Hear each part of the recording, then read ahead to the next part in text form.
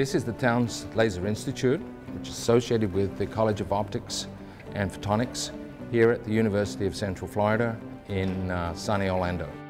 We're very proud to be home to several research centers. The town's Laser Institute, the Florida Photonics Center of Excellence, and the Institute for the Frontiers of Attosecond Science and Technology, IFAST.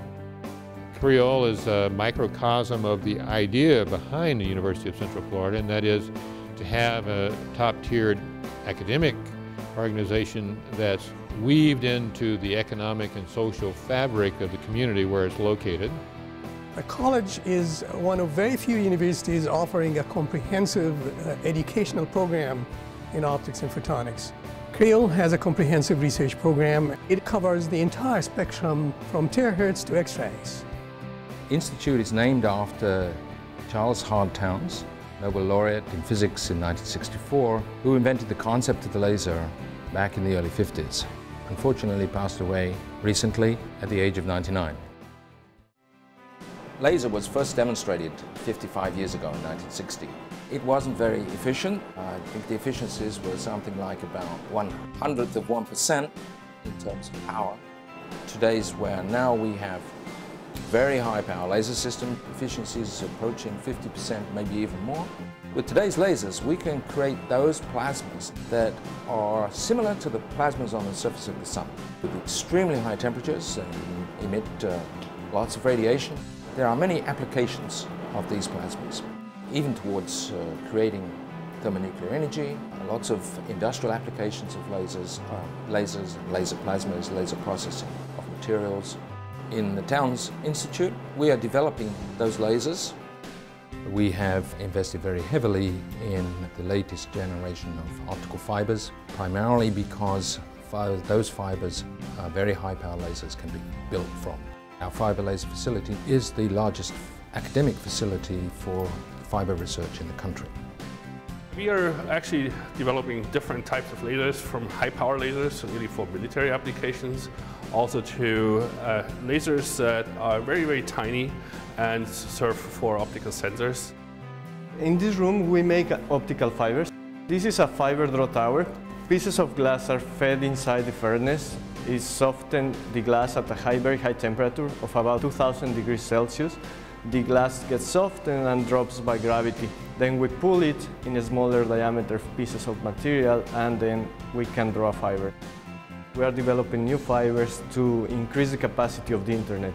We are also working on new high-power fiber lasers that are used in many applications, from manufacturing to medical devices. We try to make these lasers work in new and unique ways that will help increase the speed of today's fiber optic internet.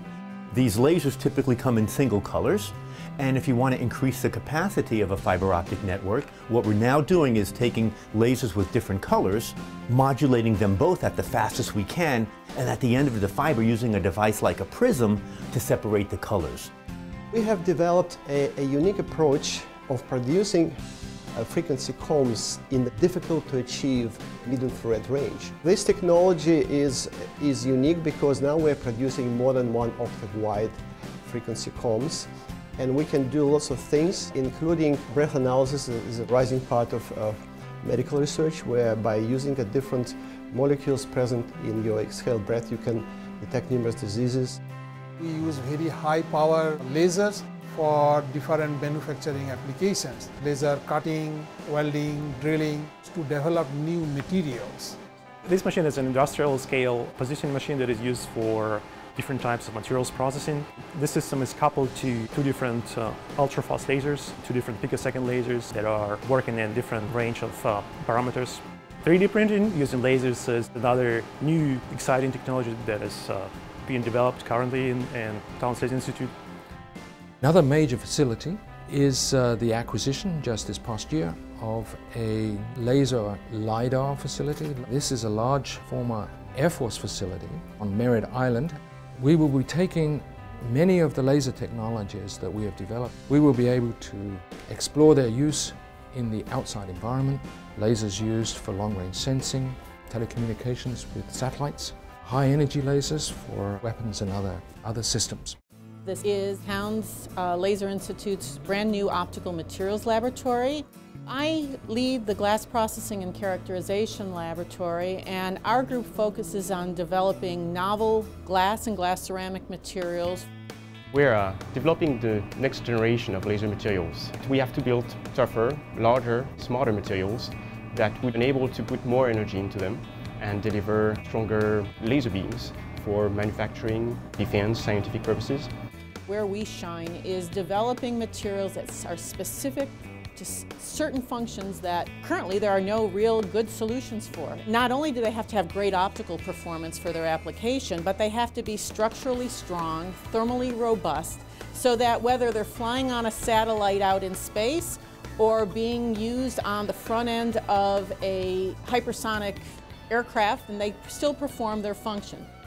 What's really special about our team is really the cross-fertilization that occurs between myself and our colleagues, both within optics, but also across material science and the Nanoscience Technology Center.